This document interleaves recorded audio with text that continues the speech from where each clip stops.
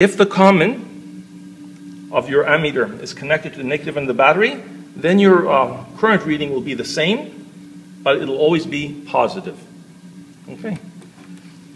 Now, what is the reading? It's 0.1210 milliamps. Okay.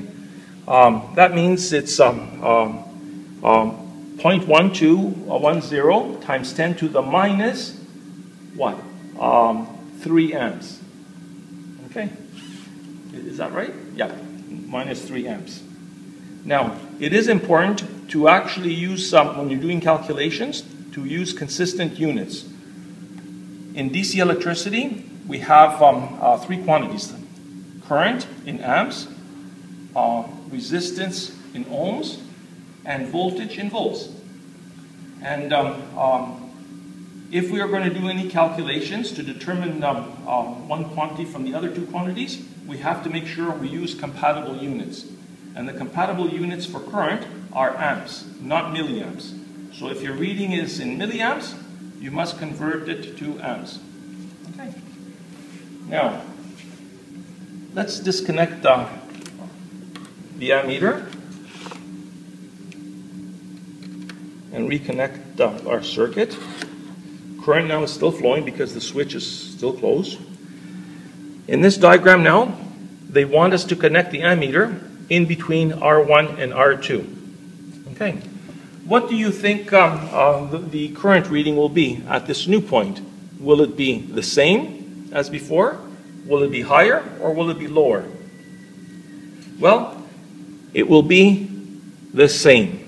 Why? Because current has only one path to flow in. And because of conservation of charge, if electrons come out of one end of the battery, the same number of electrons will have to come back to the other end of the battery. Okay, so the current flowing through the entire circuit should be the same. So let's quickly verify if that is in fact true.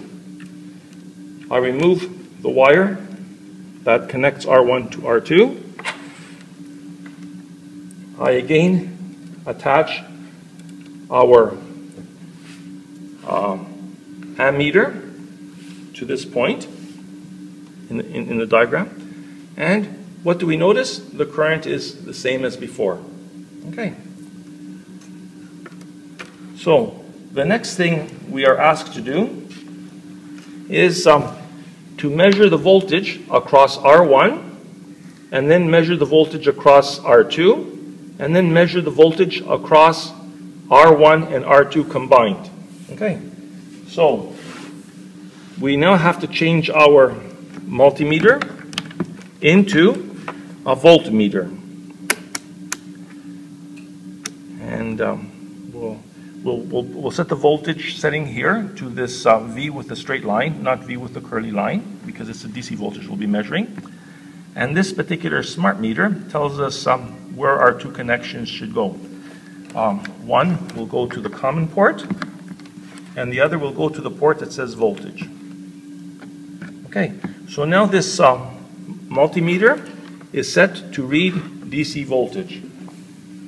Now, if we attach this voltmeter across R1, and remember, voltmeters are connected in parallel. Okay, why in parallel? Because we want to measure the voltage across components. Okay, ammeters are connected in series. Why? Because we have to break the circuit since we want to measure the total current passing through the ammeter. If we let that wire in place, then the current would have 2 paths. It could go through the wire or through the ammeter. And the ammeter then wouldn't be measuring the total current. Okay, but voltmeters, they have to be connected in parallel. Okay, and right now we'll notice that the voltage is much less than approximately 1.5 volts of our battery. It's about 0.3764 volts. Okay.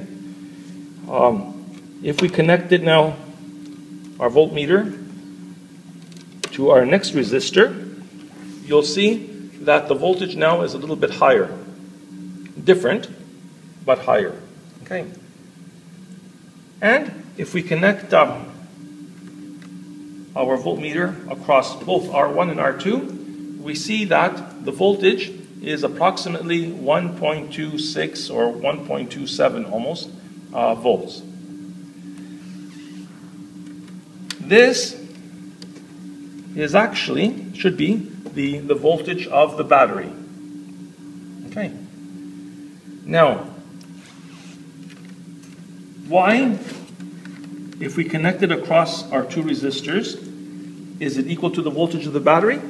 Well, because when we connected the voltmeter across R1 and R2, what are we actually measuring? The total applied voltage. So that's why the voltage that is lost across R1 and the voltage that is lost across R2, the sum of them will equal to the total voltage, which is actually the voltage of the battery. But if you notice carefully, the voltage of the battery was a little bit higher than the voltage across R1 and R2. Why is that?